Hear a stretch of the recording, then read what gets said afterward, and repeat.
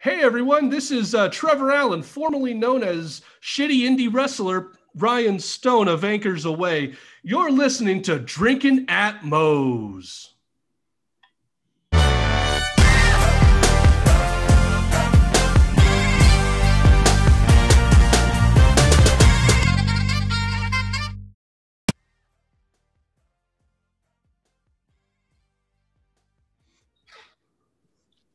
All right, everybody, welcome to Drinkin' at Moe's. Host Big Mo here. Be sure to like, subscribe, comment on YouTube. Helps the show. We're on Apple, Google, Spotify. Leave reviews on all them. We're on Anchor too. They sponsor the podcast. But today I have with me Trevor Allen, the other half of the duo that got me started on independent wrestling. My first ever show, and I told this to Andy a while back, was a Perkins Elementary School fundraiser right before a tidal wave show. Yep, I remember those. Those were some fun days. Saw some, there might have been some people on those shows that you see on TV today. There are quite a few, actually. I noticed a handful. One of our, I can't remember if it was our first Perkins show, because I think we did 3 of them. But one of them, we had Andy, I'm sure he went over this in your podcast, was trained by Rick Drayson. So one of our Perkins shows had a very young gentleman by the name of Johnny Drake at 11 years old, who you might recognize as a certain boy from the jungle. No shit. It was Johnny Drake and the New York Knockout Nikki against a gentleman named another little kid, same age, named Gus Doe and Fern Owens. I don't know if you follow Jungle Boy. He posted a picture last week of it was him and Luchasaurus at the training at Rick Drayson's and worked all those guys. One of the guys had a shirt that said Team Saint. That was a faction from New Wave Pro Wrestling. Okay. Yeah, that is something. I remember, and I was, well, we'll jump right into this and we'll get into my other question that I like to ask a lot of my guests.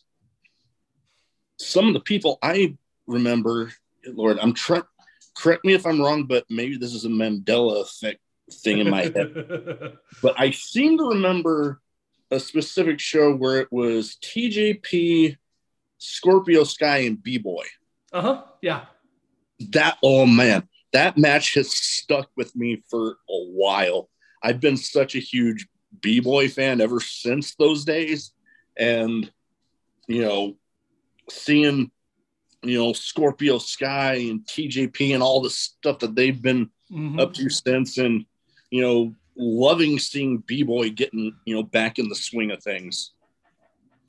Yeah, when here's something funny. When we started the New Wave Pro Wrestling School, he was the original trainer that we were going to bring in. But he was going through I want to say he had like some knee problems, and he actually stepped away from wrestling at the time. So it never came to fruition. And then a couple years later, he wanted to get back into things. So he contacted Andy and I, and he came by the school a bunch of times, but we started booking him on our shows. He was very instrumental and influential in a lot of our shows. I mean, if you were at like our final show, B-Boy left with the heavyweight title. Yeah, I do remember. I had to read about the results because I was just getting back from deployment at the time. Okay. So I unfortunately didn't make it. And I joked with Andy about this before, that when he heard about me getting back from deployment, he's like, "Oh man, I'll get you a copy of the show." And that was back in 2012. I still don't have it. But I don't have it either. It's okay. And it was my show. Yeah. I'm not even mad about it. I kind of laugh about it anymore because it's like, hey, you remember when you told me that? and it's funny. I saw your name quite a bit back in those days, but I had no clue who you were. I don't think we crossed paths at all really up until the last, 6-8 months ish. But I remember seeing your name going around, and I remember Andy mentioning you, but I had no clue. And it wasn't until, like I said, recently when I caught wind of your podcast through Rick Ellis that I was like, oh my gosh, that's the guy. Yeah. Oh man. The post I did on that event poster that I had that, was, I believe it was a tidal wave show. Mm-hmm. Everybody was signed.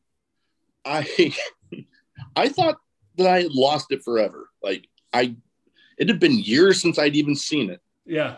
And then randomly found it. And I still remember that night because I'm like, you know what? I don't think I'm actually going to win the raffle. So I went and bought one. And then, wouldn't you know, I end up. That's how it works, man. That's how it always works. Yeah. Oh, God. And I'm sorry. I made that poster. Oh, my God. My Photoshop was awful. It still is. I'm still learning it, but I was trying to put together this big compilation poster. So I tried to include everybody that I could. And yet this was, I want to say that was 2011. I want to say that one was wrong. I think that was Tidal Wave 4. It might have been 4 or 5. I can't remember. And I remember trying to get all these images, and I wanted Lokura and Akira Tozawa to be the biggest ones since that was our main event. And man, back then it was hard to find really good graphics from people to put them on posters. So I remember I was making posters and I'm like, oh man, this is the best quality image I could find. And it looks like crap. But even then, like just my placement of people on there, oh man, it is so awful. I remember even some of the guys signing it, you could see like their eyes like, this is a crap poster. Who made this? I should have paid somebody, but man, I was broke. No, every single dollar we got from New Wave went into New Wave. It wasn't like there was a whole lot of extra money. Our training school money all went into the shows. Any dollar we made on the show was towards the next show. It was very much flying by the seat of our pants, and we had no clue what the heck we were doing. I didn't get into wrestling to be a promoter, and here I am, let's see, we started in 2007. I'd been wrestling for 3 years, and I'm now promoting shows and running a school. Come on. Looking back on it now, I'm like, oh, God, that was the dumbest idea, but it was some of the most fun, man. Like, seeing, looking where, like, Rick Ellis is and seeing guys like Ryan Kidd, and I want to say those might be the only 2 people that came through our school that are still active. It's interesting, but yeah, I loved every moment. God, it was the most stressful. I hate looking back. I'm like, I shouldn't have done it, but at the same time, worth it.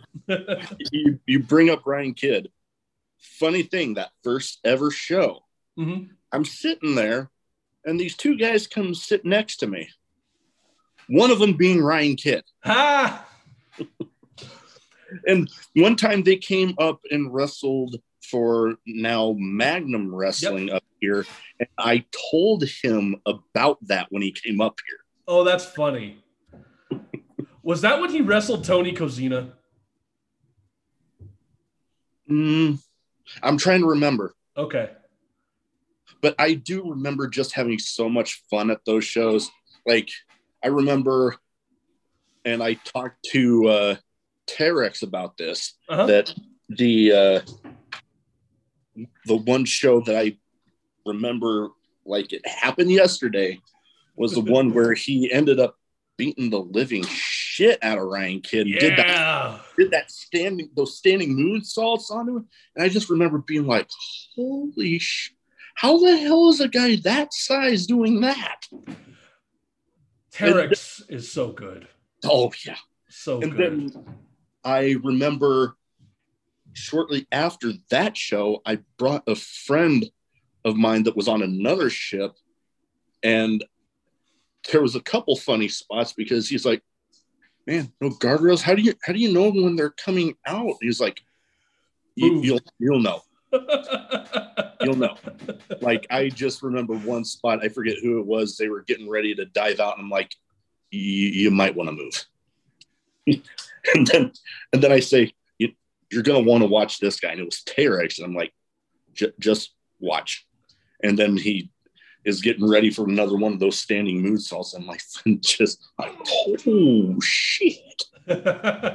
You know it, and that whole thing with him becoming our champion, that was a very last minute deal. I think I might have mentioned this to you when we were chatting on Facebook, but you know, our champion Lokura, he wanted to be done with wrestling, and he was our champion. We had shows coming up, but he was like, I'm done. I don't even want to defend it. Just strip me and take the belt. You know, I went up to his house and I took it, and Andy and I were just like, what the hell do we do now? Like, we had no plan. We had kind of built Lokura up to become the champ. He's the champ. And like 2-3 shows in, he's like, yeah, I'm done, guys. You know, we just unmasked him, something he wanted to do. He wanted to unmask himself. He had very bad stage fright. So that's why he wore the mask. It helped him actually be out there. But he finally got over that. Was like, I'm ready to unmask. Let's do this. We do all that. And then it's like, yeah, I'm done with wrestling. And so we were like racking our brains, and we had brought in a faction called the KOS. I remember. And they were from the Empire Wrestling Federation. Mondo Vega, who, man, I love Mondo to this day.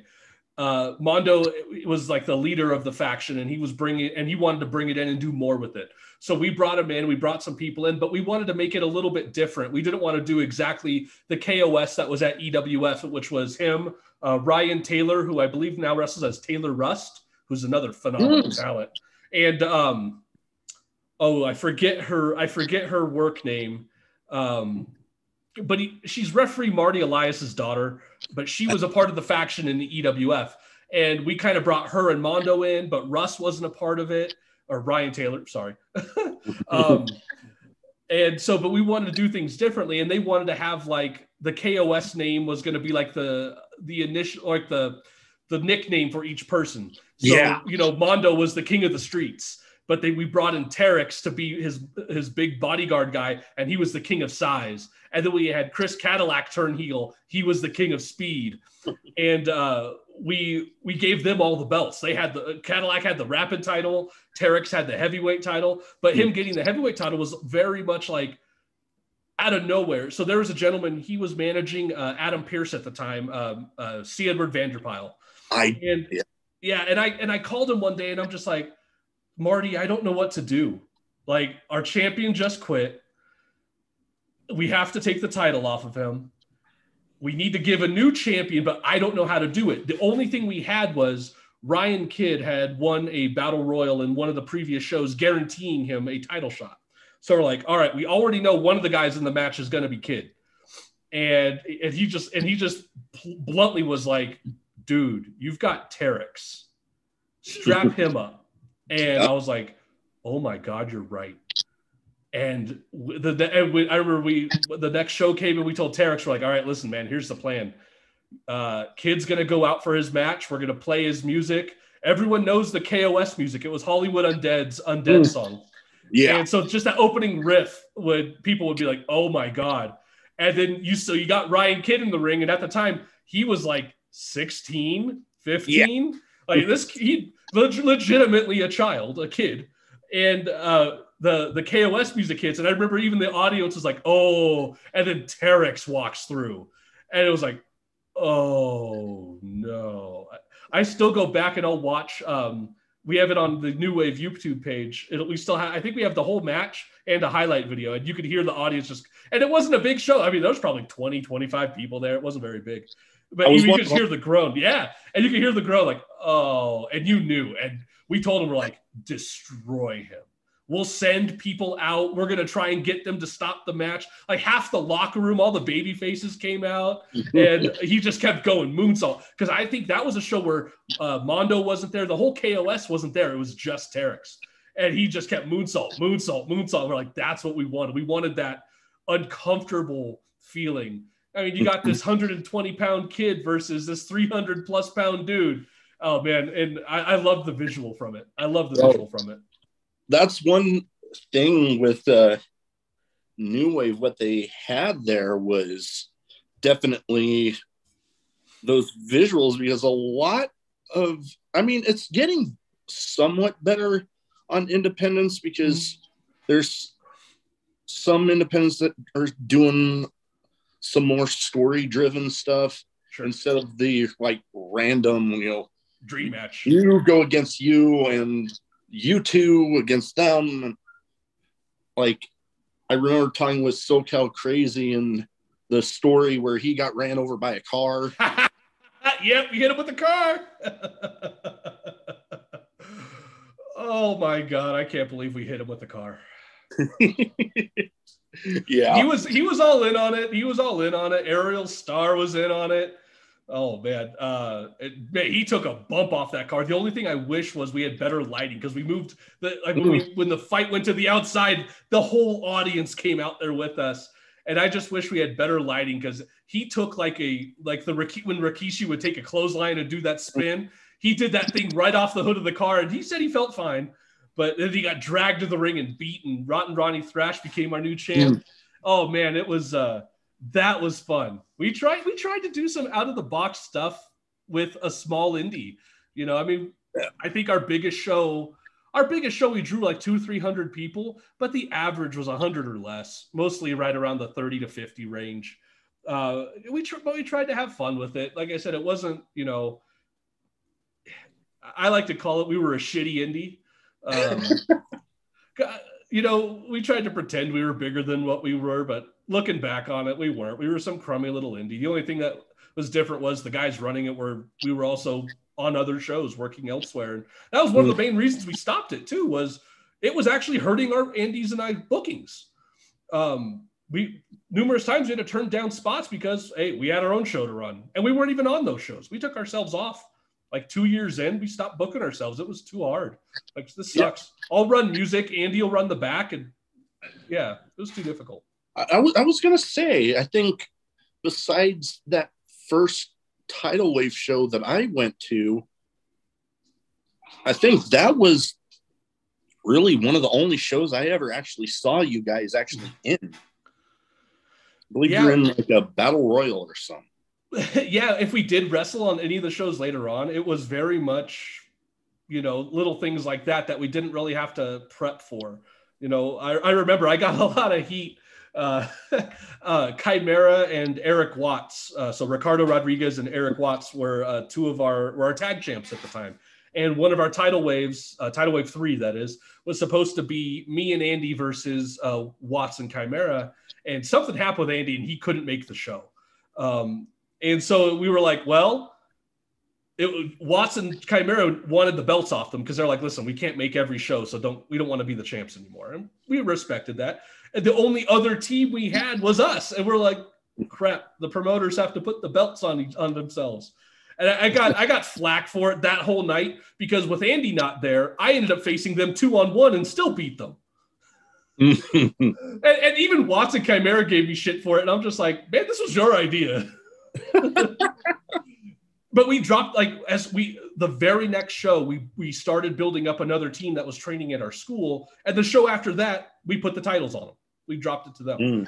We were just like, we just need to get the belts off of these guys onto us and onto somebody else. And I think after we dropped the belts, we might have wrestled like maybe twice, maybe 3 more times. And that was like another 2 to 3 years. I guess it was just so difficult. I don't know how people that run shows and wrestle on them, especially at like a high profile, I don't know how you do it and manage things. Yeah, no. Yeah. I can imagine that being difficult because not only do you got to worry about, your own match, right, but you got to worry about the whole thing.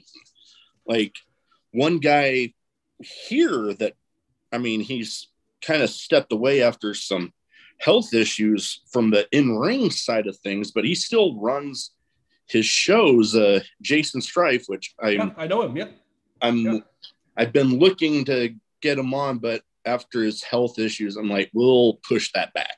Sure. But good Lord, when he would do that consistently, it's like, man, that's insane because I know they got one actually this Saturday where one of my good friends is, I'm assuming this match is the main event. And I still think he's insane for wanting this, but he's like very much death match. Like he loves death matches. They even call him the Omaha Deathmatch Daddy. He goes like Omaha into Iowa, starting to pick back up, but he's going to have a no rope barbed wire death match. And I'm sitting front row. I've joked with him, man, I'm going to be sitting so close, I'm probably going to be getting blood on me. Probably. Maybe a little glass too. But wouldn't surprise me. I've actually had a time where I was at it wasn't a deathmatch show, but there was pretty much a deathmatch main event where guy got hit with a light tube, and then not too long later he got spun around, and there I am front row, and then blood on my phone, blood on my shirt. It was like I kind of laughed at it. I'm like, holy crap. I haven't seen too many death matches live. And the one I vividly will remember was XPW when they did their return, Cold Day in Hell. Jeff Dino and I bought front row tickets. I don't know why. I have the DVD of that show. Oh, do you? It was a fun show. But we were front row for, was it Supreme and Necro Butcher in the main event? And oh my God. And even when Chaos and Vampiro, when Vampiro hit him with the tube of lights all taped together, like it was like 6 or 8 tube. Oh my God, that went everywhere. But watching Vampiro or watching Necro Butcher and Supreme do their death match, I actually got up and left and went to sit with other friends that had different seats, because I was like, man, it's a little too much, and they're a little too close for my comfort for a death match. I'm gonna go sit with my friends over here. And another friend of mine who is way into death matches, Matt Twisted, went and took my spot next to Jeff Dino, and they watched the rest of the show. But yeah, for like the first every match up until the main, you see me sitting front row with Dino, and then I get up and leave, and I'm like, yeah, I can't do that. Too much.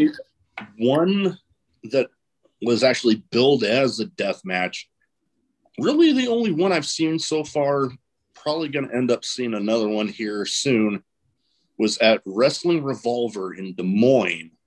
Jake Christ. Okay.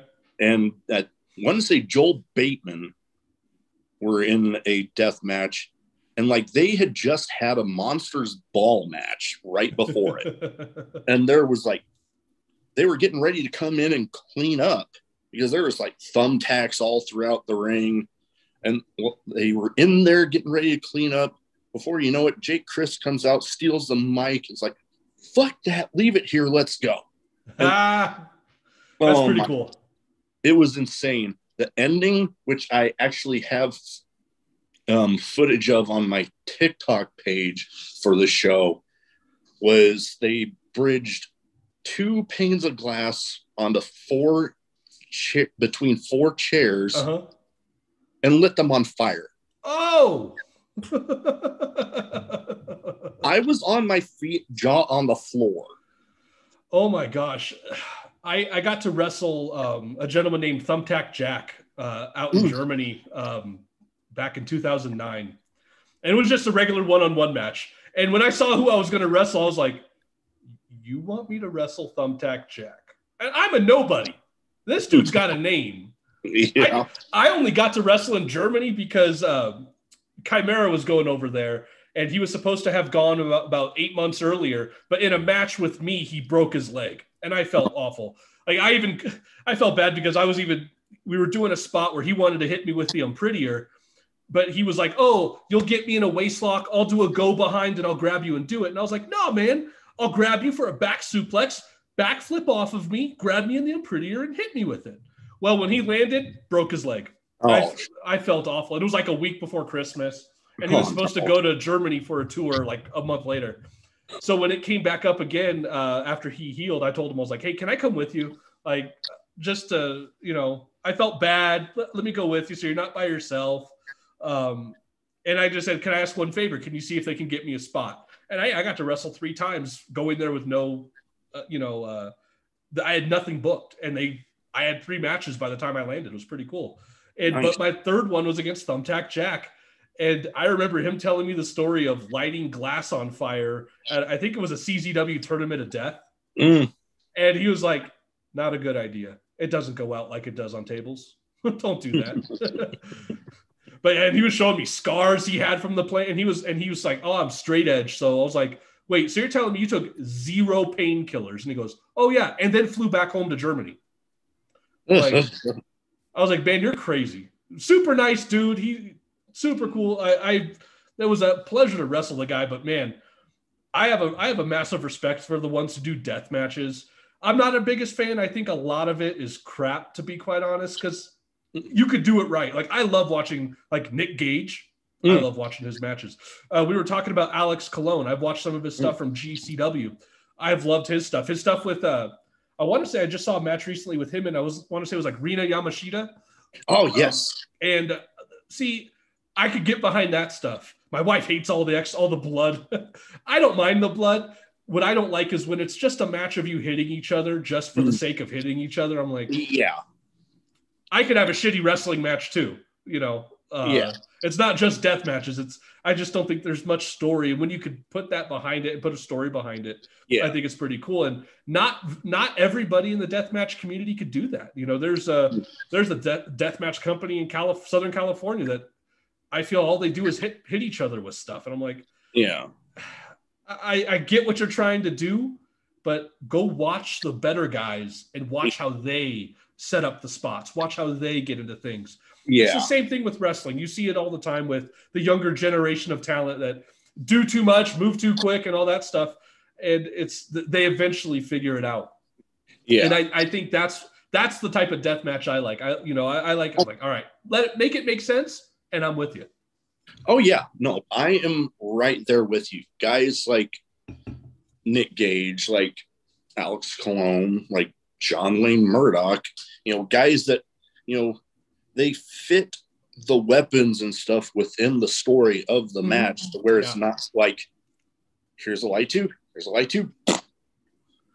And I've seen that way too many times, I've seen people use these massive weapons, but then the finish is, I crack you with a light tube and pin you. And I'm like, shouldn't the barbed wire chair have really done that? Not just the light tube? Just saying.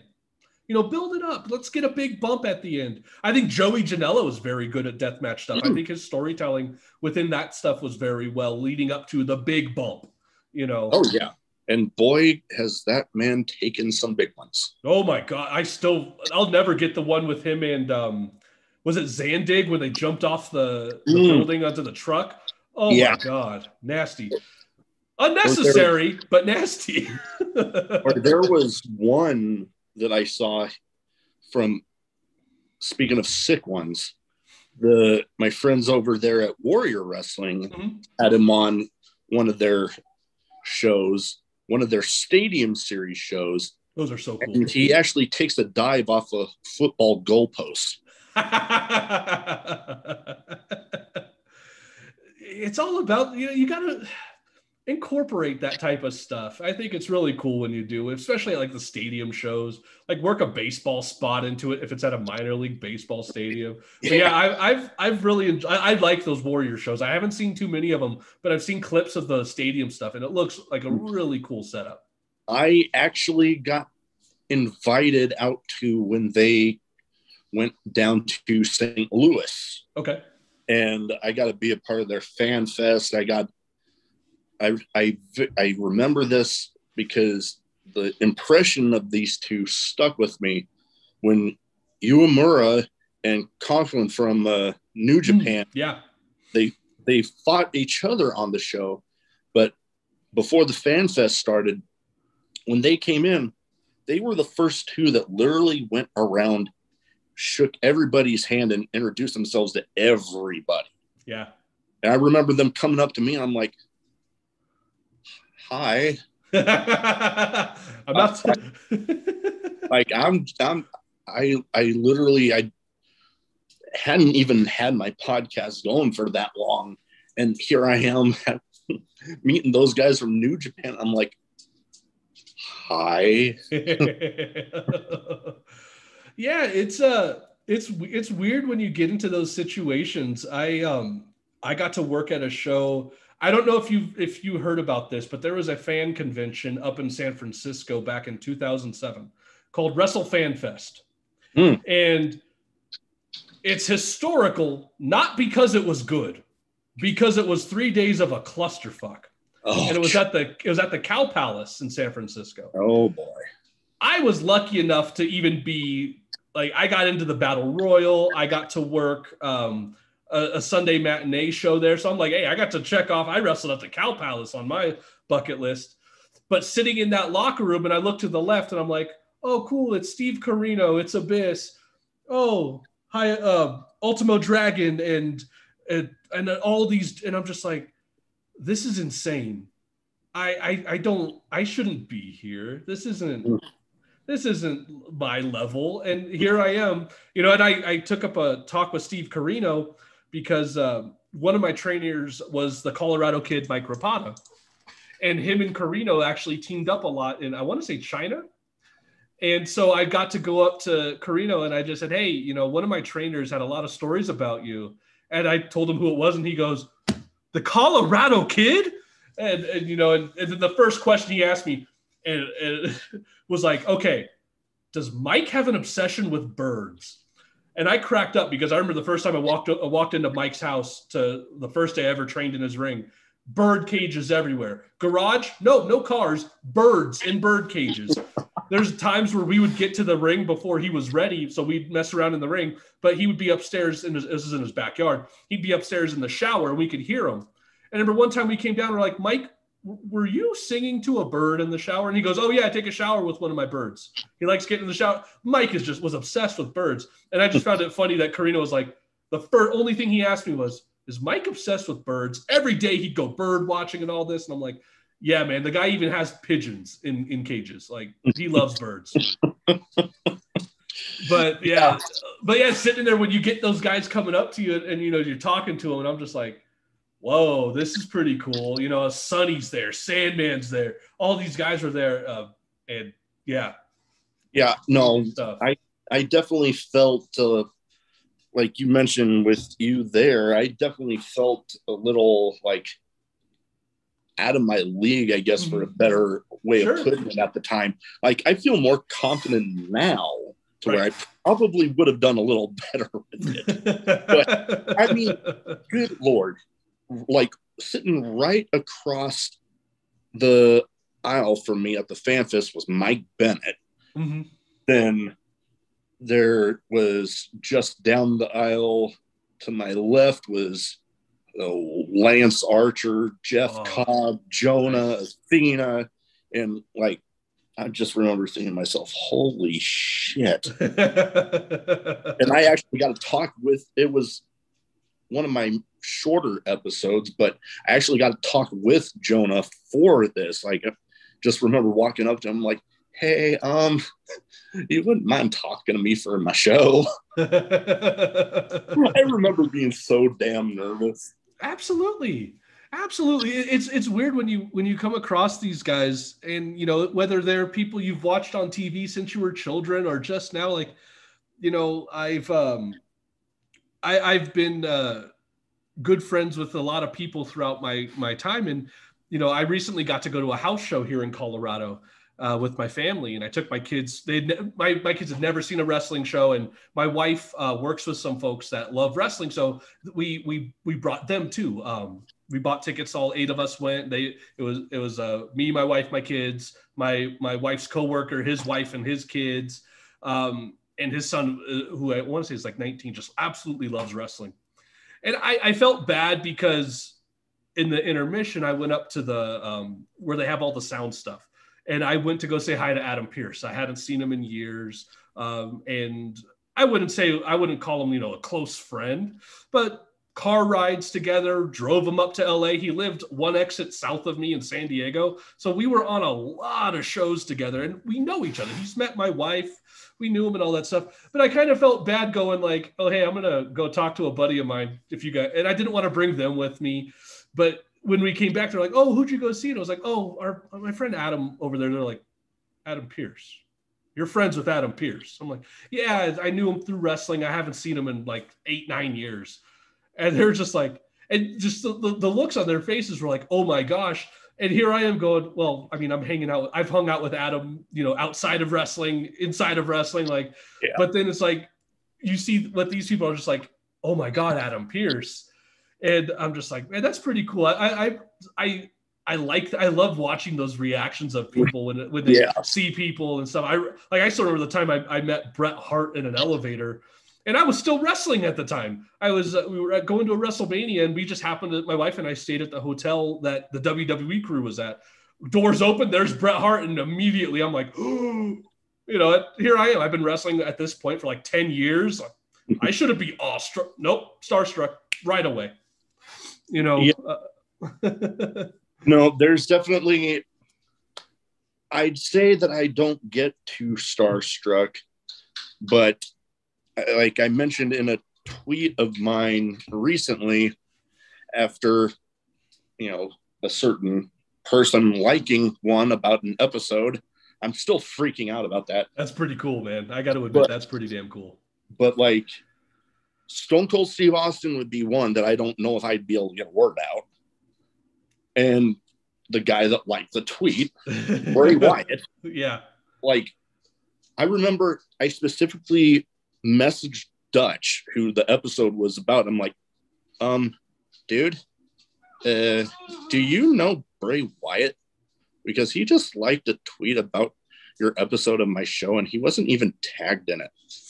He was like, oh, yeah. Oh, he's like, oh, yeah, he's a good buddy of mine. I'm like, no shit.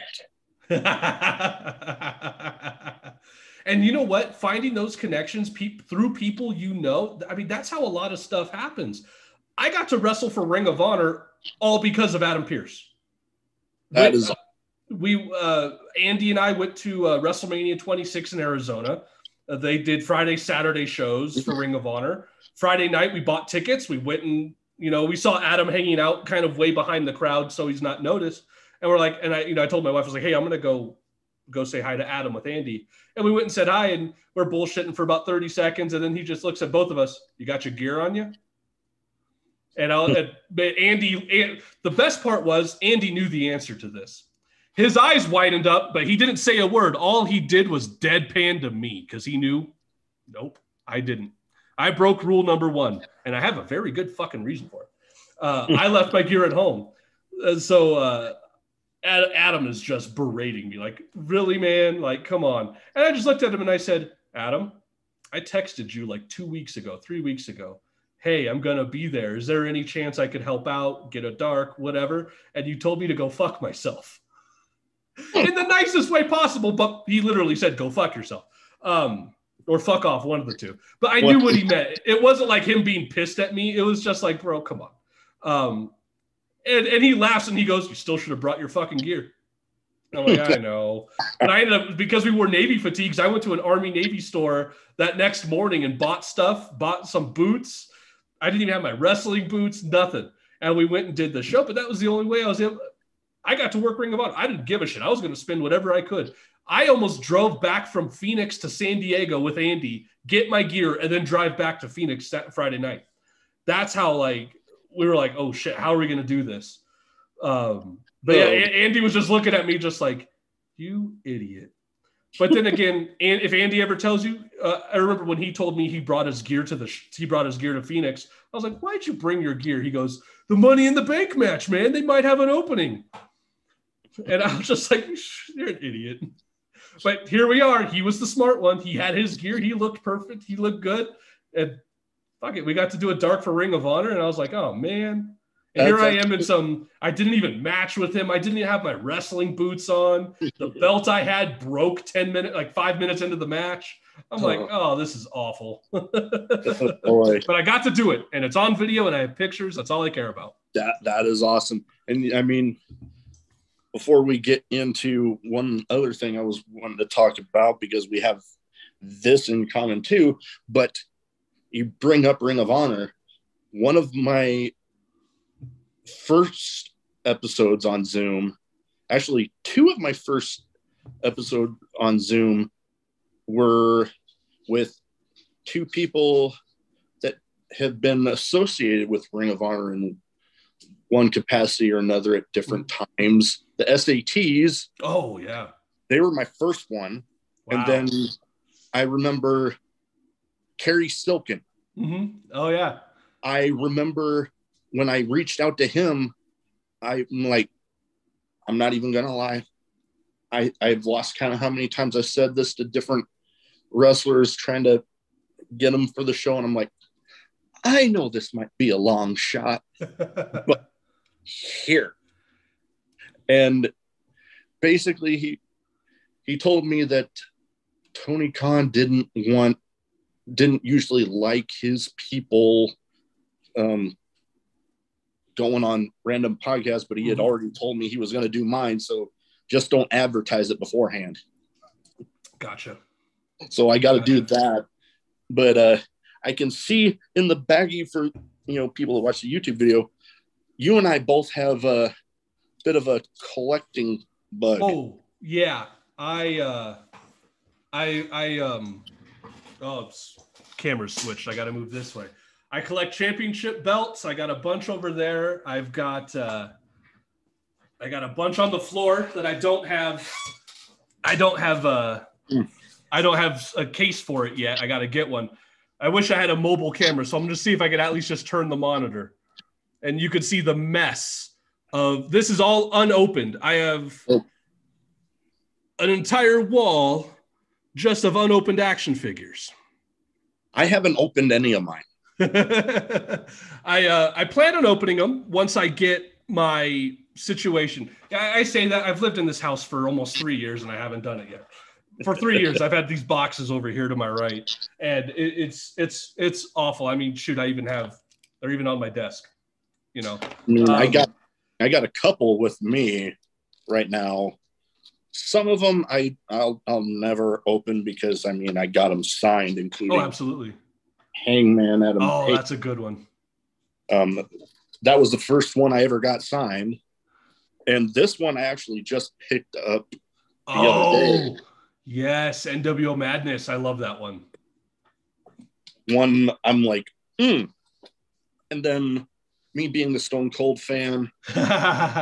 Those Ultimates that they put out are so good. So good. The quality on those. I like the Mattels over the Jazzwares AEW figures. I find them just to be a little bit better of a build. I recently, I want to, gosh, again, my memory is not very great. I want to say we were talking about that Target Sammy Guevara figure. Yeah, so I found one because I've only ever opened up the very first AEW series. So I haven't opened up a single box since. And so I was like, I bought 2 of these and I'm like, all right, I'm going to open up one. I'm going to see how it feels. And I'm messing with it. And I'm like, oh, it's not bad. I like the Mattel ones better. I got like a Mattel Sammy here. And I'm like, I like these so much better. I think the quality, the feel, sometimes I like the bendability of some of these guys. But there's some of them where I'm just like, I wish it was a little more rigid. But I absolutely love it. Man, I've been collecting wrestling figures since '91. And I've got in my unfinished basement, I've got boxes of Hasbro's, the Jack set. I've got all the most of the bone crunching action sets. I love wrestling figures. I collect them all the time. I pretty much have every AEW set that's ever dropped. I've got it sitting over here. Yeah, that was one of the things that I wanted to get on when they went live and I was a fan and I became a fan. That was one of the things I was telling my wife. I'm like, I want the sets. I want the whole set. Like I said, the only other thing I ever want to do is I want to get the full Hasbro WWF sets. But the AEW ones, that's the only current ones I'm really trying to collect every single one on. And I got all of them except for a couple box sets. I don't have the Jurassic Express ones. The Cody Rhodes and Dustin. The Blood Brothers, I don't have that one either. Those are the only 2 that I do not have. Every other set I've got or it's on pre-order right now. Oh, dang.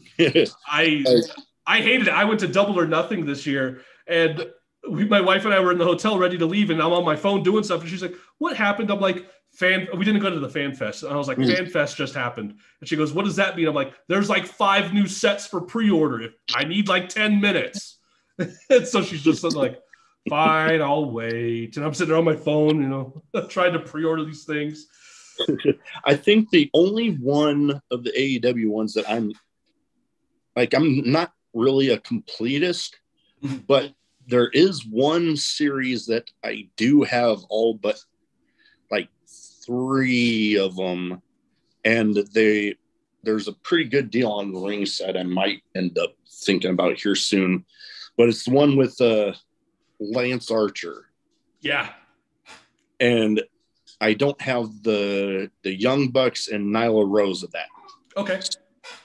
Other than that, I have all the other ones. And oh God. Yeah, no, that's, and a couple of the WWE elites, I have probably about half of the of a couple different series of those. I'm wanting to say the one with Bronson Reed. Okay. I have about half of that one. And he's got the Bam Bam gear in that one, doesn't he? Yeah, the Bam Bam gear. Oh, I love that figure. I haven't got that one yet, but that one's awesome. That one's actually a pretty good deal on ringside. Yeah. But man, and you bring up the title belts behind you. That's one thing I want. I want to get one, but good Lord, they're so damn expensive. I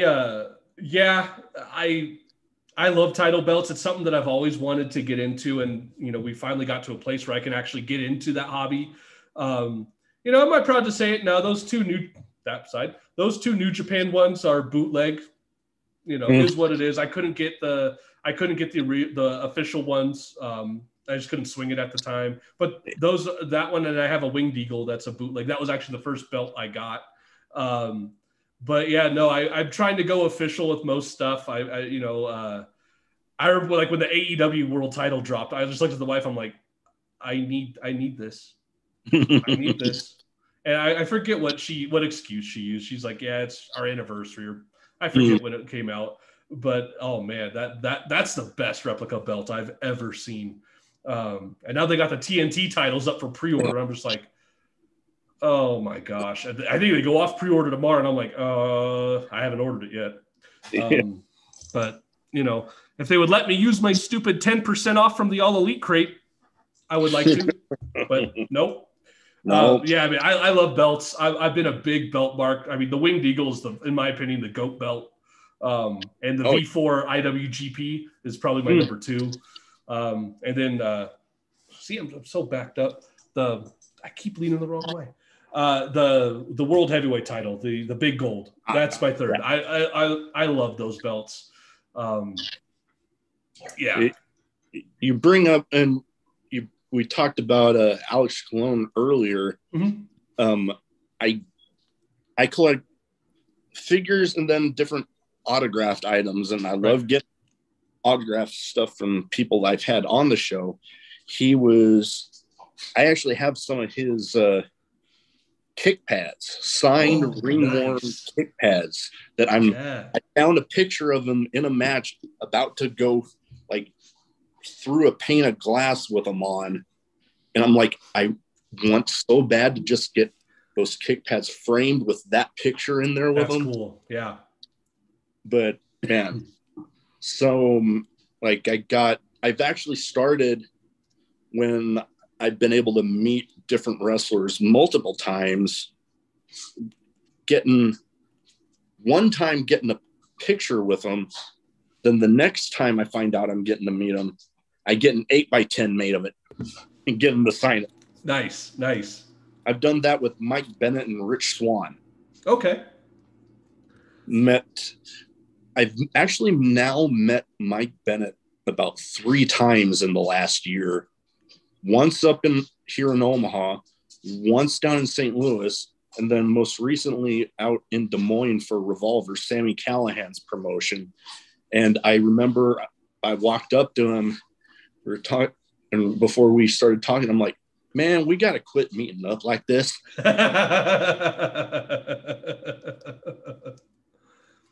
But yeah, man, like I said, my, like, I guess, holy grail item. I don't really, I mean, I have some like ultimate ones that I'd love to get for title belts, but in reality, it wouldn't really matter which company I got one from. But me being the big Stone Cold fan that I am, I swear if I got my hands on that Smoking Skull belt, that's a pretty nice one. Yeah. That's, if you're a Stone Cold Mark, absolutely. And I use the word, I don't know, I use the word Mark in a very, I don't consider it a bad word. I'm a Mark. Oh, yeah. I even had somebody tweeted me, a former student. He works with Rick Ellis quite a bit, Adam Jones. He had tweeted something about how something I had taught him or told him 15 years ago about the word Mark and stuff, and how it's not derogatory. And if you use it in a derogatory way, it's kind of shitty on you. And I agree with it. You know, it's something I definitely believe in. I don't think the word mark should be. I think the biggest marks in wrestling are the guys who got involved in it. I consider myself one of the biggest marks. I went and did it for a decade. You know, I spent my own money to travel to shows to wrestle on them to make $10. You know, I find the people in the business are the biggest marks of them all. So I don't use it in a bad way, but absolutely as a Stone Cold Mark, that's an absolute belt that I think would be bucket list material. Oh yeah, definitely. Like, I know, I mean, you bring up the term mark. There's definitely those that in the business that definitely use it in a more derogatory way. Like saying like, oh, you're just a mark. I'm like, well, like vast majority, if not everybody that actively wrestles, you started off being a fan, a mark. So to say that somebody that's paying their money to see whoever the hell, just a mark, it's like, and saying it in a derogatory way, I'm like, really? You can't remember a time when you were their age or just getting started out where you were a mark for somebody? I miss the days back when I was a mark. You know what I'm saying? Like, getting into wrestling really ruined a lot of things, and ruined's not really the right word either, but I guess kind of is as well, because it didn't ruin wrestling for me. I just have a different perspective when I watch it. I haven't had a match since 2017, and I haven't been really active in wrestling since October of 2014.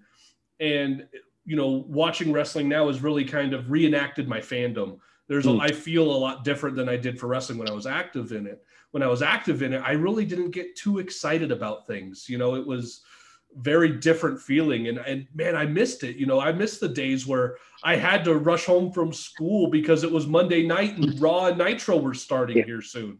You know, I miss those days. When I went to that house show and I said, you know, the people that my wife got tickets for, they're absolute fans, never got involved. I'm just watching them watch the show.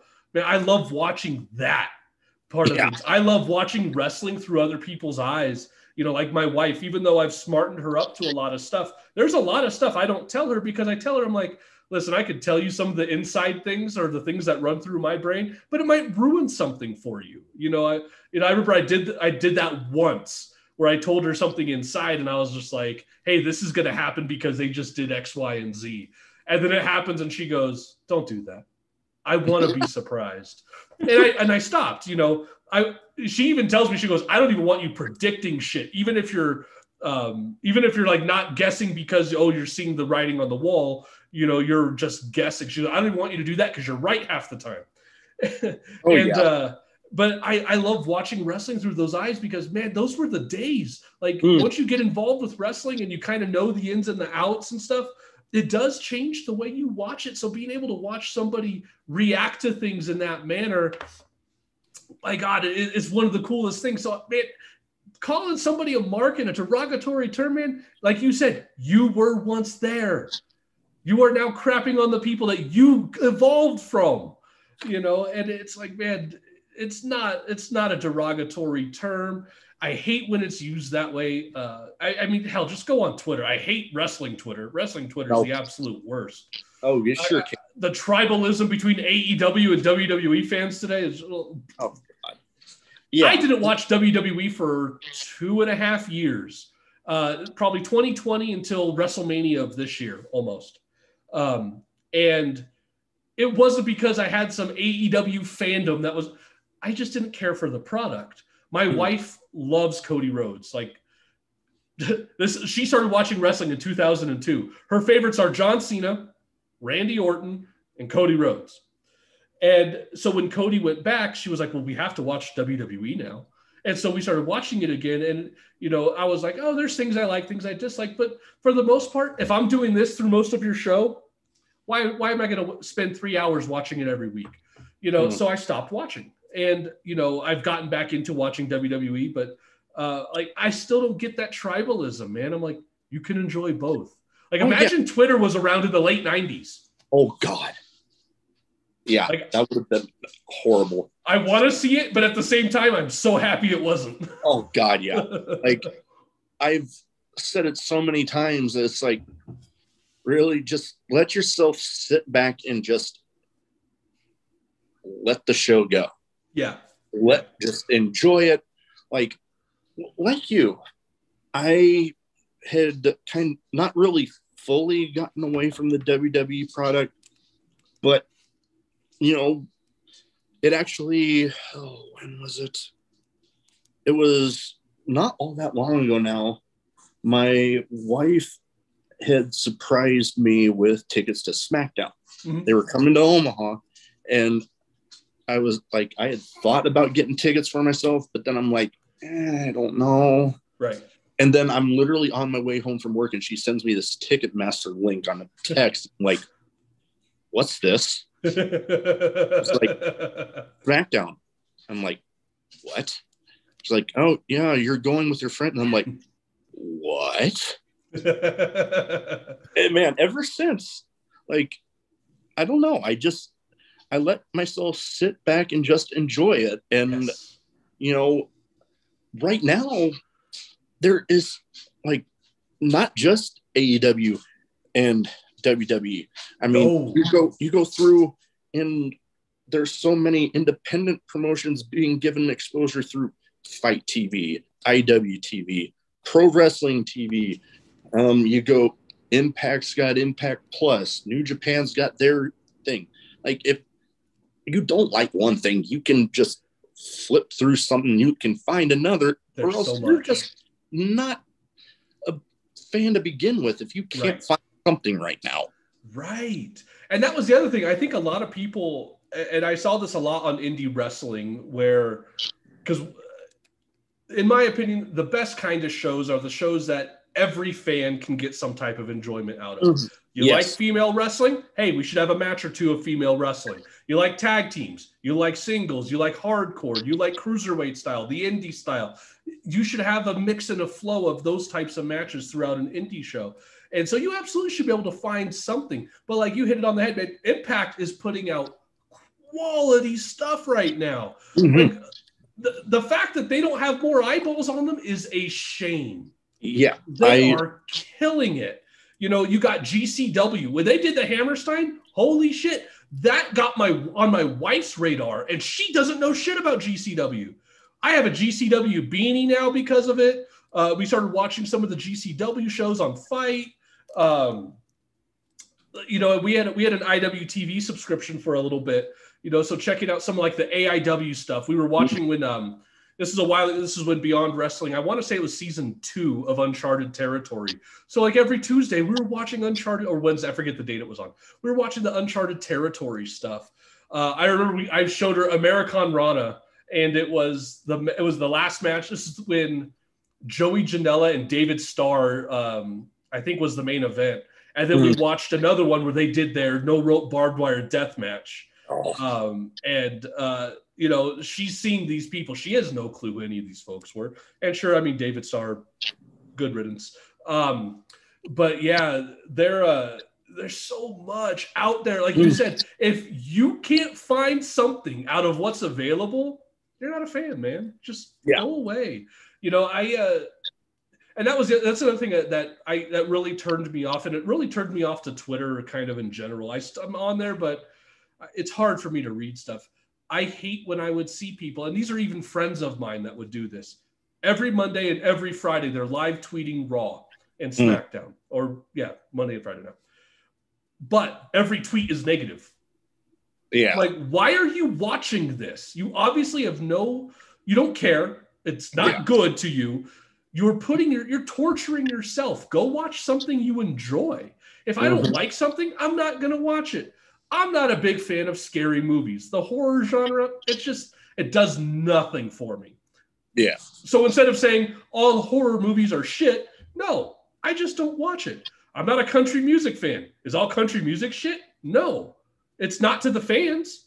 So why does my opinion matter over anybody else's? It doesn't. And this is the best thing. It's subjective. And that's what I love about wrestling is how subjective it is. You know, the podcast I haven't done in a while, the podcast that I do, me and my buddy Badger, him and I, we grew up watching wrestling together. We've been friends since we were 11 years old, watching everything together. Everything. We discovered ECW together. We discovered Japan together. We watched everything together.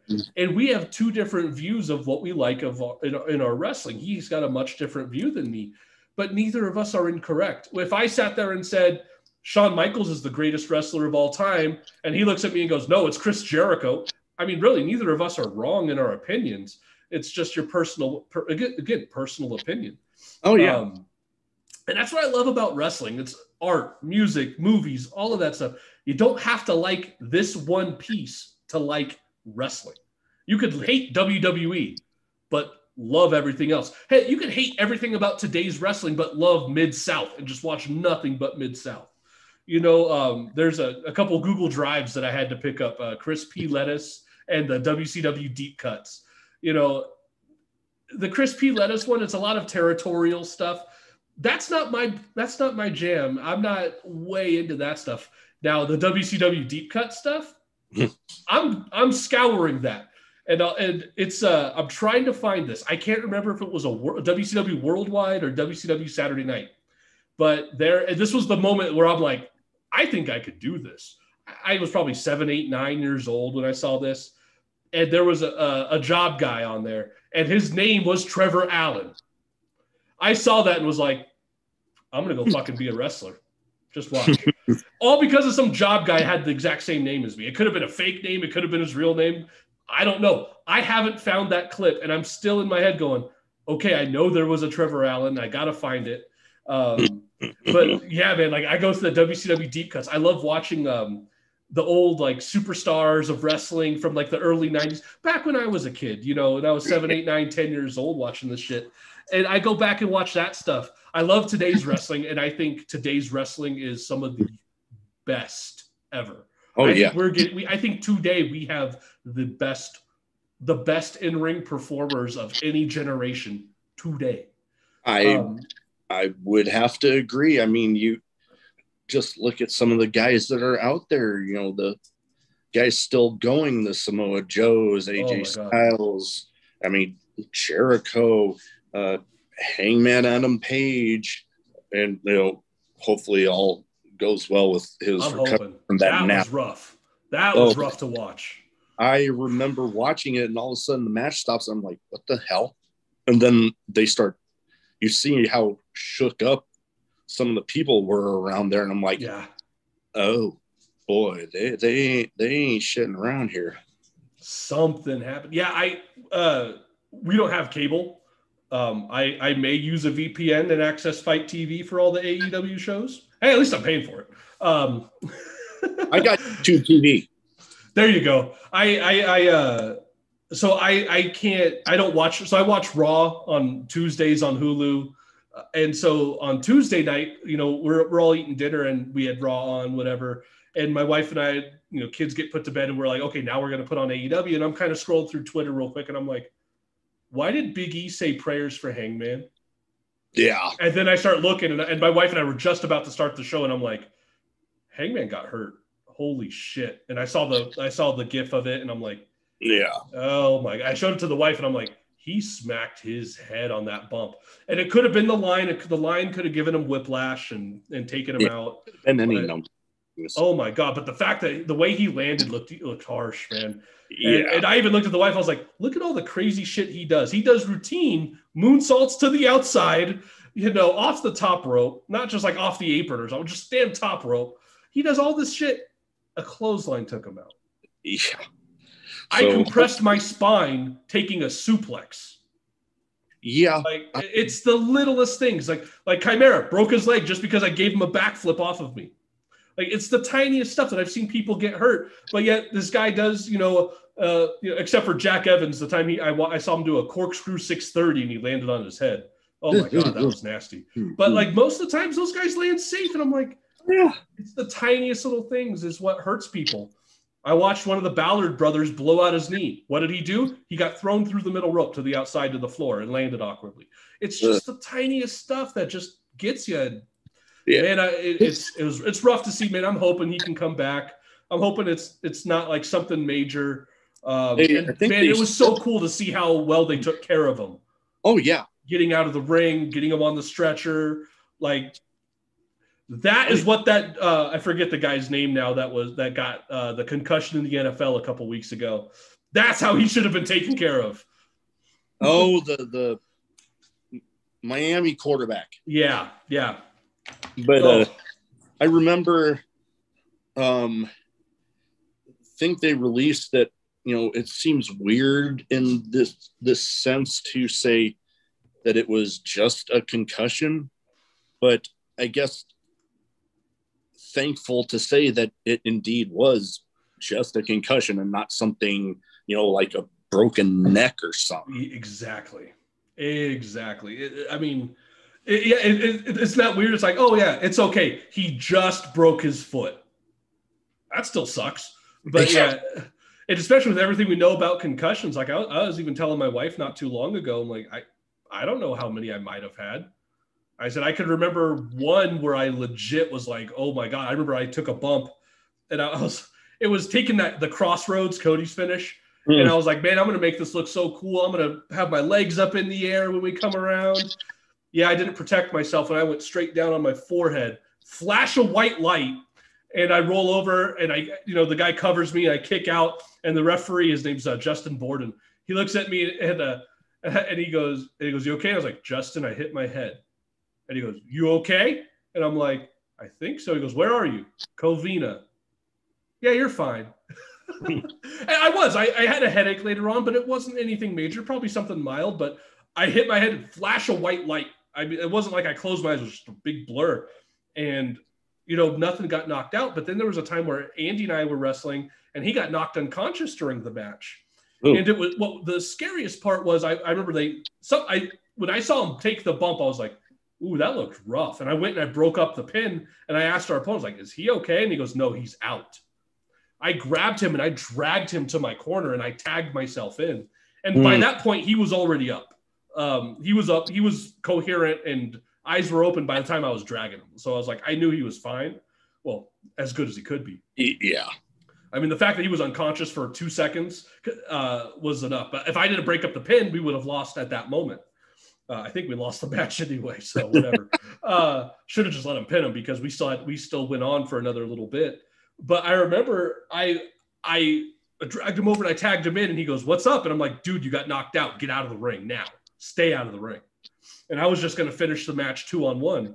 Yeah. And so I'm doing something. I cut them off. I'm putting some heat on them and I turn around and Andy's just standing in the ring looking at me and starts calling spots. And I'm like, bro, get out of the fucking ring. Like, and we get to the back, the match is over. We get to the back and this was an afternoon show. We were supposed to be wrestling that night on another show in LA. And he's just like, I'm good. I'm like, we're not doing the fucking show. He was like, no, I'm fine. I'm like, you were unconscious. Not doing it. And I remember we got undressed. We got in the car. We're driving to the next show. And Andy's like, I'm fine. I'm fine. I'm like, no, we're going there. We're telling them we ain't doing the fucking show. And I'll tell them, I was like, listen, and I just got over, I hurt my knee like 6 weeks prior, and I just got and I was kind of just coming back. So I'm like, I'm not ready for a singles match. And we stopped to grab some food, and he couldn't keep anything down. And it was at that moment, he's finally like, yeah, I probably shouldn't wrestle. Like, yeah, no shit. Went to the place, told him, hey, listen, Andy got knocked out today in an earlier match. We can't do it. They tried to get me to do singles, and I'm like, I appreciate it, guys, but I'm just getting over a knee injury. I'm not 100% either. But man, the thing is, people really weren't looking at concussions. This was probably 2010, maybe 2011. And so concussions were a thing, but it wasn't, people were probably wrestling on them, that night and not even thinking twice. And even the guys at the show were still like, oh, I'm sure you're fine. Just limit your bumps. And I'm like, no. This is already post Benoit. We know a lot more than what a lot of people did. And yeah, man, concussions, no joke.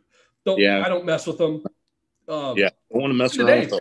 Even today, like my children go to school. If they hit their head in school, it doesn't even have to. It could just be like just a little bonk on a chair. They have to see the nurse. The nurse has to notify the parent, and then they have to send home a report to the parents. Like just a small hit to the head is being noticed in elementary schools. So I'm like, yeah, you should be paying attention to head injuries. Oh, definitely. One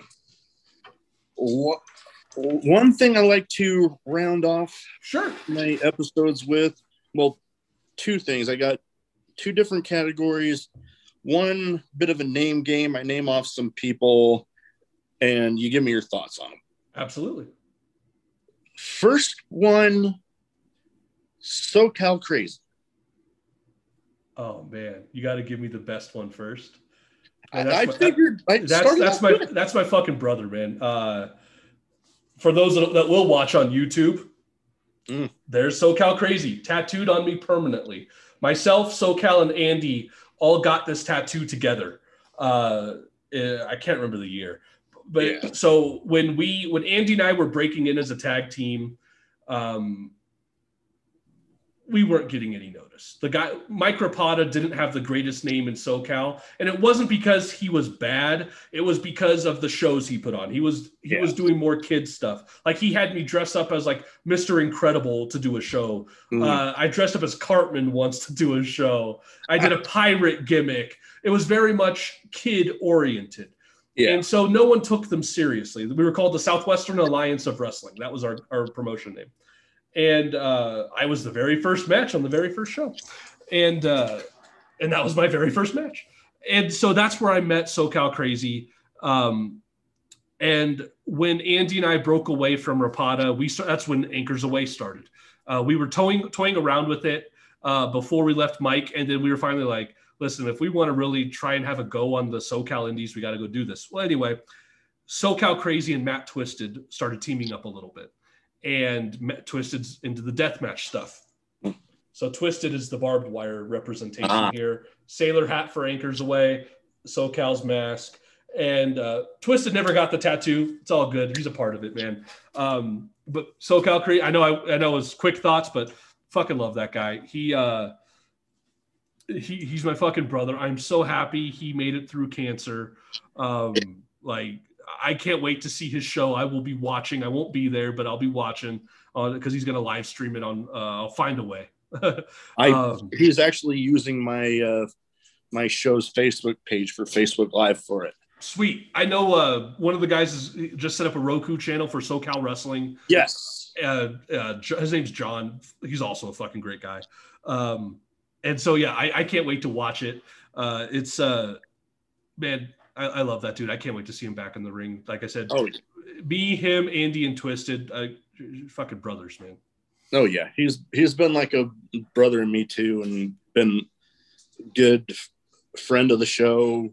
Recommended quite a few people, and I can't think of him enough. He's actually my two girls that my wife and I lost. He's actually his show is a benefit show for cancer, and he's telling me he's gonna honor my little girls at his show. I'm like, God damn. He's one of the sweetest dudes ever, man. I like I said, I fucking love that guy. He just did an interview with Alliance Wrestling not too long ago, and I watched that, and man, it's like I said, man, I don't have enough nice things to say about the guy. He's been there for me. He's, like I said, man, he's the sweetest fucking dude. Fucking dude. Love that guy to death. Totally.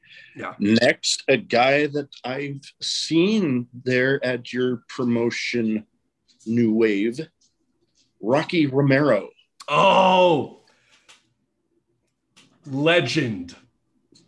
Rocky Romero is a legend, and more people need to know this. The first indie show I ever went to was in July of 2002, and he wasn't on it, but I kind of caught wind of who he was. He was a tag team called the Los Cubanitos, and they had just had to forfeit the EWF tag belts. I forget why. Probably some bullshit. But it was him and Ricky Reyes. And I remember I was like, who are the Cubanitos? And I started looking into them. I was like, oh, these guys are cool. And then watching Rocky's rise and now in the office of New Japan. I want to say we booked him a couple times. I crossed paths with him at a couple Lucha shows. He might not remember me now, but whenever I crossed paths with him, he'd be like, oh, hey, Trevor. And I'm like, how the fuck did you remember me, man? Like, you're Rocky Romero and you remembered me? Like I said, now probably a totally different situation, but the legend, if there's any, that's the one word I would always tag with Rocky, legend. Definitely. Next one, I remember I actually got to meet him after this particular show. We actually mentioned him earlier in the episode, and I was so happy when I saw him on WWE, Akira Tozawa. Yes. I only got to cross paths with him that one time at that one show. I booked him because he had just gotten off. I want to say it was that match with Chris Hero at PWG, where I think everyone was just like, holy shit, Tozawa. And so again, super fan. I watch a lot of different ones. And so I saw that and I'm like, this fool's based out of LA. I think he was in Orange County. And so I reached out to, I think the guy he was staying with, Martin Marin, who ran the WPW stuff out in Anaheim. I think that's who I booked Tozawa through. And I was just like, this guy's getting a big name right now. He was starting to get flown around. I think like Magnum had already flown him out. He started to get more notoriety in the States. And I'm like, we're going to bring this dude in. So one incredibly nice guy. Like I said, the one night that I got to interact with him, he was super cool, super appreciative, and we're bringing him in to put our champion over, and he'd never been here before, and he was super cool. We all went out afterwards, and like a super nice guy. When he got signed, man, I was so stoked for him. Oh yeah. And he's so good. Not a fan of him in the ninja gear and chasing around the 24/7 title. The cruiserweight Tozawa, that's what I wanted to see more of. Yes. Man, he's so good. That's a guy that you put him out there, he'll shine. He's so good. Oh, yeah, totally. Last but not least, your partner in crime there running New Wave, Andy Jasick, a.k.a. David E. Jones. He is a big old asshole. No, man. Again, just like SoCal, man. I fucking brother. It doesn't matter where we are. It doesn't matter that he's still out there, and I had to move to Colorado. Man, he's one of the closest people. We've known each other since 2006, 2005, I want to say. So about 17 years, 15, 16, 17 years. And we've gone through so much. We've grown up so much together. We've been through so much shit together. Good, bad. Fuck, man. He's one of the ones I miss seeing all the time. I saw him more than I saw my own girlfriend, now wife, I saw him more. It was him and I every weekend. I'd get done with work on Friday at 5:00, go pick up Andy, and we're on to the shows for the weekend. And I'd see him Friday, Saturday, Sunday. You know, he's given me so much advice. Yeah, fucking love that dude. I can't wait to get back to California and see him and SoCal and SoCal Crazy. And yeah, I was the best man at his wedding. He was in my wedding. Yeah, I miss those guys, and I can't wait to see them again. Yeah, with both him and SoCal, I gotta say, between those two, with everything that happened with my little girls, those two helped me out more than they ever had to. So forever grateful for the both. Absolutely. And that's, you know, with Andy, that was his thing. That dude's got a way with words. He's got, it doesn't matter what you're going through. That guy has, for some reasons, got the right thing to say to you that you need to hear at that time. Yeah. And I wish I saw him more. Like that. When I moved out here, there was just a handful of people that I was like, I can't believe I'm not going to see these people all the time anymore. And, you know, Andy was one of them. And even when I left wrestling, like I went from seeing Andy every weekend to seeing him like maybe once every couple of months. You know, we chatted all the time and we text here and there now, and we probably text each other once or twice a week, maybe. Definitely a lot different. But I mean, we're in totally different sections of our lives now, you know, with work, personal, all that shit. But yeah, man, if there was somebody if I was going through some shit and I wanted to hear the truth and I needed to hear something, he's the one I'd go to. Absolutely. The way he talks, the way, and I say this, and I 100% believe this. That dude is one of the best talkers wrestling ever had. Period. Bar none. Like you watch any of our promos, you see him, it's up here. You see me, it's I'm not even on the screen. You know, like the way he could talk, the way he brought you in, he's got that. Like when he started telling me about all the stuff he's going to do with debate and coaching kids doing debate, I'm like, fuck, that is the perfect thing for you. Like that is the perfect thing. You have a way with words. You know what to say. Like me, you want me to say something? Give me a week and a lot of time to think about it, because the first thing out of my mouth is usually the wrong thing.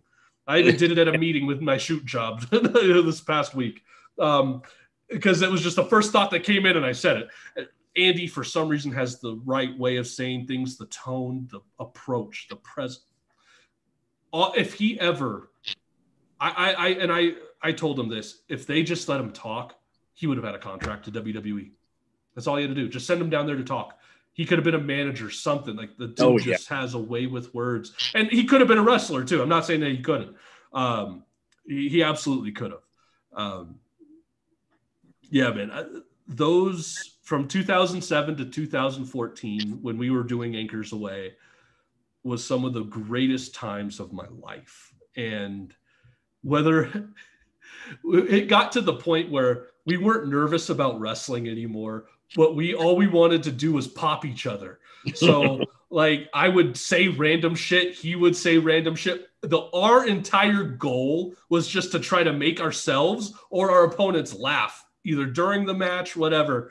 I remember there was one time we had an inside joke about Jeff Hardy's little dance. Why do you think he does that? Do you think he's like stretching backstage and they got those metal trusses over the stage and he smacks his hand and he's got his music hits, so he's like, fuck, oh shit, that hurts. And he's like walking out like that. So I remember it was at a SoCal Pro show. Jeff had the stage set up and he had the boards with the show with SoCal Pro logos on it. We walked through and I hit my hand on the board and I'm like, ow, that fucking hurt. And he loses it right then and there. He's like, you motherfucker. I'll say this one last thing, because I've mentioned this on the podcast that I do. I consider it the funniest thing I've ever done. We were wrestling in a match in Riverside for SoCal Pro. It might have actually been the night I met my wife, which is quite funny. We never took ourselves too seriously. I feel like as heels, you could be badass, but you need to be vulnerable. You can't take yourself too seriously. So we would always wear like funny underwear under our pants. We'd get our pants taken off and whatever. Well, so we did the match. Our pants were off. I forget what happened. He got thrown into the corner. He's sitting in the corner now. Our opponent is standing in front of him. And so I come charging in, and the guy sweeps my leg. I end up Bronco bustering Andy. Well, I roll back off of it, and I leave my legs behind my head. So my butt is just straight up in the air. And again, we didn't take ourselves too seriously. We're very comfortable in some uncomfortable situations. So he decides to lean forward onto my ass. Face right in my ass. At that moment, I had one brewing. Oh, God. And I push it out. His nose is square, like. And I knew what was about to happen. Oh, I pushed out, and it wasn't loud. He just felt the vibration. Again, we're supposed to be selling down at this point. Like, this was a part where we needed just to be kind of dead. Whatever. He pushes me away. I'm now laying on my stomach. You see me convulsing with laughter. This guy is in my ear going, "You motherfucker, I'm going to fucking kill you." Like, not loud, but just enough to where I can hear it right in my ear. And he is just berating me in my ear. And I am crying with laughter.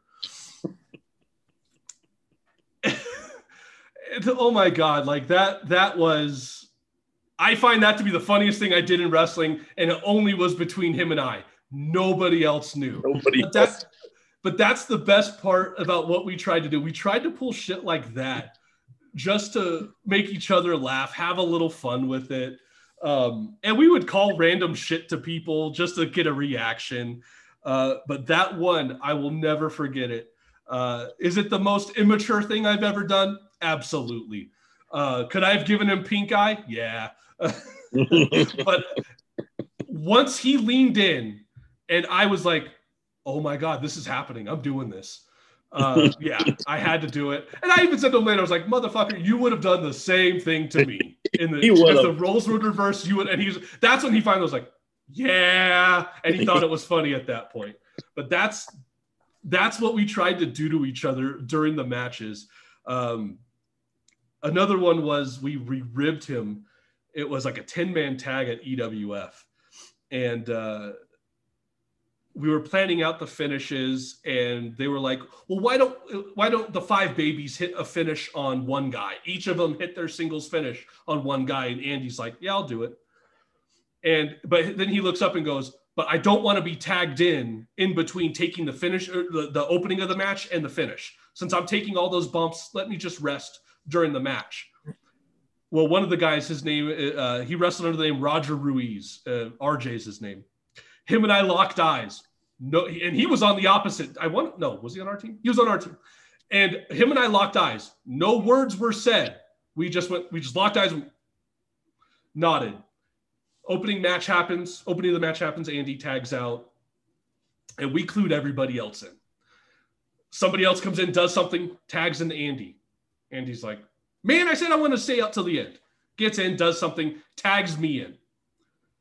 I go in, I do like one thing, I tag Andy back in, and he goes, "What are you doing?" And I said, "What, man?" And he goes, and he's just like, "Nothing." And he gets in the ring, does something, tags out somebody else. They do something, tag right back to Andy. And Andy very loudly goes, "I know what's going on here." The whole match, he kept getting brought in. He was fuming. And the rest of us, and he was even in the ring at once, he just gave us like the fucking stare. And we all put our heads down just crying with laughter. We just loved fucking with him because he got so mad. But yeah, that was the second best thing I think we ever did to him. Oh, man. Those were the good old days. But that's what I love doing with him, is just making other people laugh and trying to make people laugh. I didn't care if I made somebody laugh because I fell on my face. I didn't give a shit. Like I said, I didn't try to take myself too seriously, and neither did he. And I think that's why we were able to kind of try and pop each other. But yeah, those are my two favorite, like with Andy, trying to just fucking with Andy stories. Oh man. I think maybe that's why I get along with you two so well, because that's what I do at all the shows that I go to. At some point in the show, it is my goal to get somebody, whether it's a wrestler, ref, crew member, commentary, somebody to crack. And more often than not, I've had it done before the first bell even started. I remember one time, a guy that I've had on the show, a heel manager, and one time I forget what I said to him, but he was at a corner near where I was, and I could see him like kind of try to hold it in, and then right as he walks by me, I just point out and just yell, "I made you laugh." Just bust out laughing. And then later on, he's on the opposite side of the ring. I got him twice in the same match. I said something, but then he ends up thinking, like, I guess somebody behind him said it, and it was like, "Oh, well, thank you." And it was a little pause in the crowd noise. I just yell out, "That was me." And he just bust out laughing. You know what, man? You got to be able to have fun in those situations. I remember Andy and I went to an indie show, and this was before anyone knew who the hell we were. And I don't mean it like anyone really knew who the hell we were, but no one in the scene really knew who we were. And I remember we just went there to watch, and they do the whole clapping thing to try and really get a pump up. And I remember the guy's got the crowd to clap. We're all clapping. And then he does something, but gets cut off right away. And he's back down on the floor. And Andy just screamed. And it got quiet right when he got cut off. And Andy just screams, "What are you doing? We clapped for you." The audience laughed. You could see the guy in the ring laughing. Like, he broke everybody. The ref, it was awesome. My favorite one that I did was actually at an NXT house show. Oh. I wanted to say the guy is now going, I might be wrong, but I'm wanting to say NXT, he had kind of like a fitness gimmick, had a water bottle with him. I think he's now Madcap Moss. Okay. And, one time, well, this happened, two different things happened in that match. One time he's getting his water, and I literally get the whole crowd going, "Water sucks. It really, really sucks." And then he's in a headlock with the guy, and I go, "Gatorade's better." And he just looks at me like, "You mother."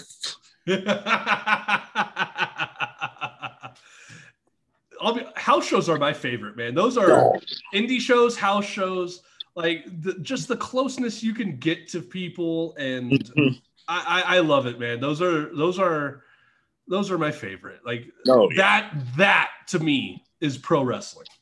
Oh yeah, I'm gonna be having fun with that Saturday. Nice. Oh God, I have some ammo ready. Nice. But last but not least, I used to call this the speed round, but to be quite honest, it never went that quickly, so I changed it to just a random question round. I was about to say, if you want speed with me, I talk. So no. Oh yeah, no. I was like, you know what? After the amount of times that the round never went that quick, I'm like, you know what? Random question round. We'll just call it that. Some questions might be wrestling related, some might not. Okay. I think we might have one match that we might have talked about might fit this. Craziest in-match moment. Ooh. Of what? Just anything I saw? Well, anything that you were in. Anything I was in. Oh my gosh. Craziest mid-match moment. Oh my gosh, I'm drawing a blank on this one. Oh, Wow. Like I'm going back. I'm like, oh man, what? Andy likes to talk shit. This was our first time in Mexico. oh boy. And we came out talking a lot of shit. And the venue wasn't like something with a ton of security. I don't even think there was security. And we're talking a bunch of shit. And I want to say we were even the first match. Crowd's booing us, whatever. This fan in the front row stands up. And he just, and we're both standing there. And he looks right at Andy and goes, "You're on the wrong side of the border, homie." And I look at Andy. He looks at me. And I'm just like, oh, shit's about to hit the fan. The ring, which for some reason was some ungodly height, like I want to say, like just to get up on the ring, like the apron of the ring came up to here on me, like very weird. And I'm like, all right, this motherfucker's jumping. I'm going to get in the ring, so he has to come up to us. And I go, Andy, get up in the ring now. And I get up on the ring, and he looks at me and he goes, "It's okay, I got this. He's like, I got this." I'm like, "You sure?" He goes, "I got this." Turns back around, gets right in the fan's face and goes, "Fuck your mother." And I'm just like, oh shit, here we go. And Andy like bolts it into the ring. And I was on the apron at this point, and I get in the ring. I'm like, this motherfucker. And the guy didn't jump the rail. I was full on expecting this dude to pull out a knife, something. And I'm just like, and Andy's looking at me. And I'm just like, you thought to calm this situation down, you were going to tell him to fuck your mother. Okay. And he's cracking up at me, and I'm sitting here going, we're in TJ. This is a not very well protected show. There's no security. There's a guardrail. That's it. Yeah, I was expecting shit. So it wasn't crazy in like the outcome, but like in terms of in my head going, what the fuck's about to happen? I legit thought we were about to have a brawl. And the dude was fuming. Like, you look at him, he's mad. He's pissed. We get done with our match. We go, we get changed, we get our shit, and we run out. Like, the only way out to where our car was through the crowd. And we grab our shit and run out the fucking building. Because he's sitting there going, this guy's probably waiting for us, by the way. And I'm like, nope. And our significant others at the time were sitting like a few rows behind this guy. And we're like, we got to get them and get out. You know, we got to fucking hurry. This was 2007. Like, we didn't have iPhones and shit. I don't even think I was texting people at this point. They were still charging you to text people. And I'm like, fuck this. But yeah, man, craziest in terms of what could have happened. Yeah, that one. It would be hard to top that, I'd imagine. But next one. Talked a little bit about our collections. What is the most you've paid for an item? Well, belts are pretty expensive. Oh, yeah. Probably the AEW belt. That one or the IWGP one, the heavyweight title. For that. For an action figure, I may have just dropped $100 on one. And that was, I wanted the Chase Ricky Starks, where he's in Derby gear. Oh, that is a good one. I haven't found it in the wild. So I found someone who had it, and he didn't want eBay price for it. And he's like, make me an offer. And eBay's were going for $250. And I said, $125. And he sent it to me. And yeah, that's probably the most I've paid for a single action figure.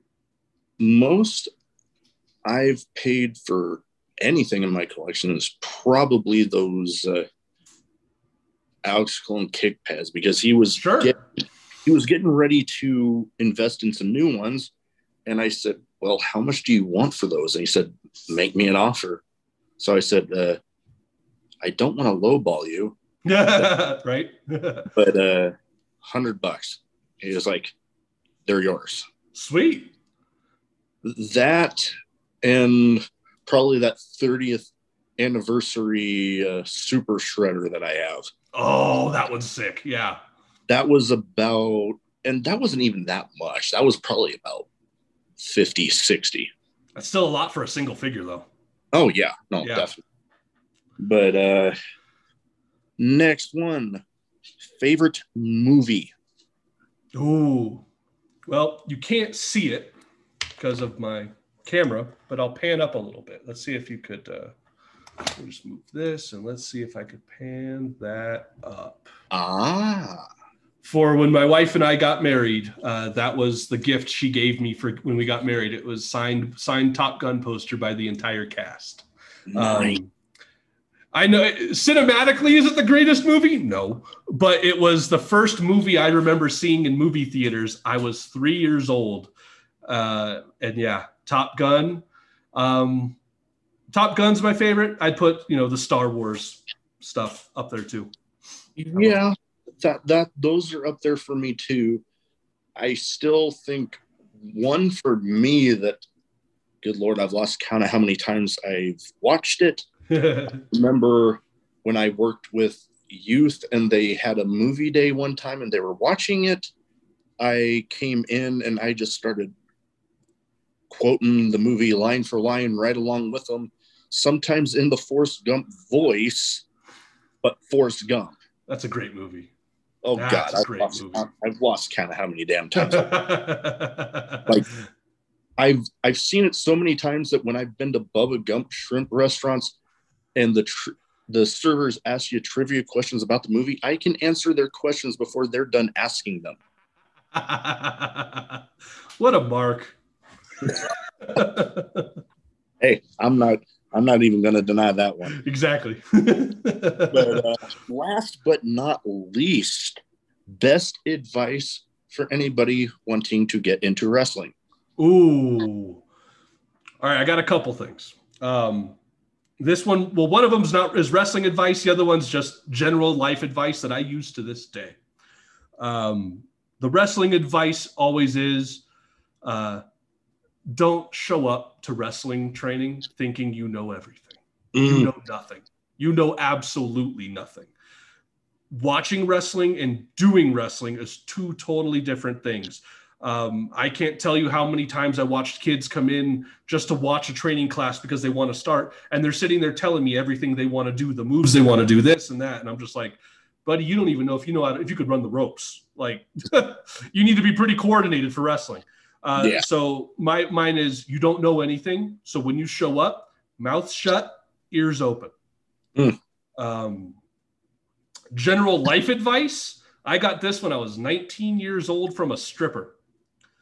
The answer is always no if you don't ask the question. I remember I was sitting at a strip club. I wasn't in the front row paying, and I actually just told this story to my wife not too long ago.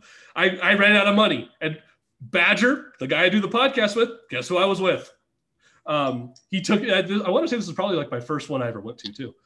And so I wasn't sitting front row, but I knew that he told me the etiquette. And the lady walks up and it was just like, oh, why don't you sit in front row? And I was like, I don't have cash to tip. So he does. So I'm just waiting for him. And she goes, so I assume that means no on a dance. I'm like, yeah, no, sorry. And she goes, well, the answer is always no if you don't ask the question. And I'm just sitting there and I didn't really click at the time, but I remember like leaving. And I remember telling my buddy, I'm like, yeah, this is what she said to me. And he just looks and he goes, that's fucking deep. You don't expect to hear that at a strip club. Oh, definitely not. Yeah. But that is something I've taken with me for 20 years. I use it even to this day. I even said that. I used that in a corporate meeting not too long ago. I didn't give them the backstory of it, but I used it as in a corporate meeting because someone's like, oh no, I don't do that. And I was like, all good. I had to ask. And they're like, well, did you know the answer was going to be no? I said, no, but if I didn't ask the question, it was going to be no. And they're just like, oh, makes sense. I said, that's one of my life philosophies. The answer is always no if you don't ask the question. You know what? That is actually good advice and something I've actually used in trying to reach out to people for the show. Some of them that I'm like, you know what? This is probably going to be a long shot, but I'll never know the answer if I don't ask. When you were talking about Kerry Silkin, that phrase popped in my head. I was going to say, yeah. And like, good Lord, some of the people that, like, he was one of the first ones that it definitely jumped into my head. Like, man, this is going to be a long shot, but you know what? Gotta ask. Heck with it. Yeah. Just what's the worst they're going to say? No. Yep. And you know what? To be honest, I haven't actually been turned down all that often. It has happened, but more often than not, I just don't hear back from somebody. Right. But it's whatever. I got ghosted by Kevin Steen when I tried to book him once. But I'd got his contact info from Eva Luno. Eva Luno had given me his contact info because he had just done a stint in SoCal, and him and I had connected. And so we started chatting over AOL Instant Messenger of all things. And so I mentioned about Kevin was coming to PWG, and he goes, "Oh, here's his contact info. Let him know I that you got it from me." And so I didn't. He ghosted me. It's all good. Yeah, it happens. Yeah. But that is about all I have for tonight. Awesome, man. Want to take the time to thank you for taking the time to talk to me. Man, I appreciate it. Where can people find you? You know, you said you got that podcast. Why don't we, whenever you guys get back into that, people can get an eye on that. Yeah, unfortunately, Badger had some knee surgery and had some complications from it, so we couldn't record for a bit. Then we brought back an episode where I think we shit all over CM Punk, and then we went on hiatus again because I got sick, my family got sick, and then as things got better, I'm getting a new job, so my life's been kind of pretty busy. But our podcast is on YouTube. We call it Playfighting. A little bit insulting to the wrestling business, but I find it funny, and my buddy's the one who came up with the name, and he's like, I heard Al Snow call wrestling Playfighting. And I was like, I'm good with it. If Al Snow called it that, I'm good with it. Oh, yeah. You can find us on YouTube under the Playfighting podcast. You can find me on Twitter at Ryan Stone SD. Everything else I keep kind of private. That's my personal stuff. And it's funny. I'm pretty sure you and I were friends on Facebook back in the day. And I'm going to be honest, I deleted you. When I got out of wrestling, if I didn't have any personal relationship with people, I got rid of you. At the time it was like, listen, these people know me as Ryan Stone, not Trevor. If you don't know me as Trevor, I'm not keeping you on my page. And that's the way it was. I didn't know you at the time. And that's why I deleted you. But we recently reconnected, and man, I'm so appreciative. Thank you so much for asking me. I love your stuff, man. I love chatting with you. And yeah, thank you. I had a blast. You're very welcome. And, you're welcome back anytime. Definitely. Appreciate it, man.